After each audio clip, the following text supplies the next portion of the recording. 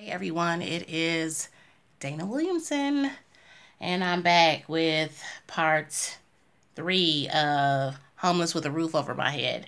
I'm working, as always, I'm working, but in this documentary, I'm working and I'm showing you exactly who I am on a day to day basis. I am still relatively homeless. Okay. And as I consider my position being homeless, I have to decide exactly who I am. Excuse me, who I am. I just did a video on one of my Facebook pages, Facebook Live, asking the question to the Bad Queens of the Round Table, who are you? And that was an answer, a question I had to ask myself, and I had to literally answer. And when I say literally answer, it's the truth, because I'm either going to accept the position that I'm in, or I'm going to do differently, or I'm going to do something to change the position that I'm in. I look at people every day that have gone through the things that I've gone through, that are doing the things that I'm doing, and I have to say, how did you do it?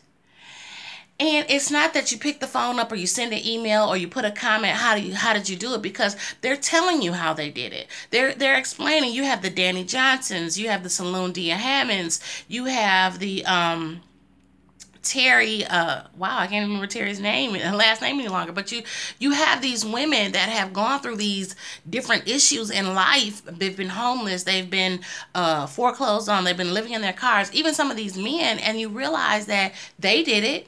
Why can't you? Why can't I?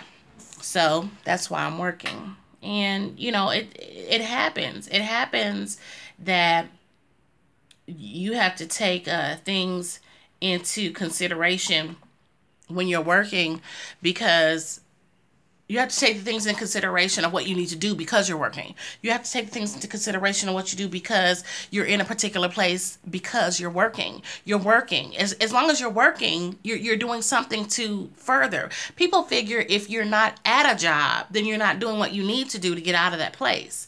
But I'm saying I'm working 8 hours or more because of the position I'm in.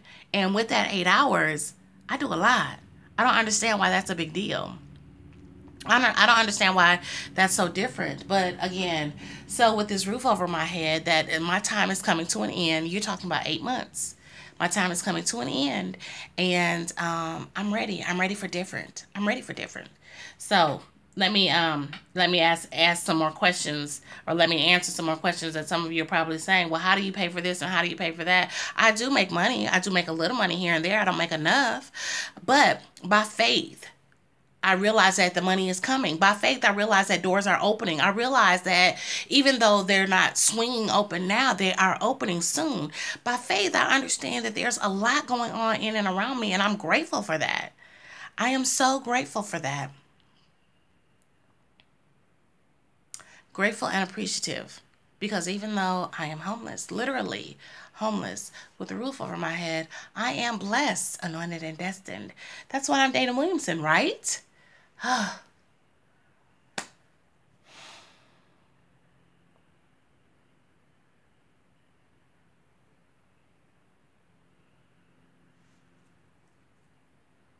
That's why I'm Dana Williamson.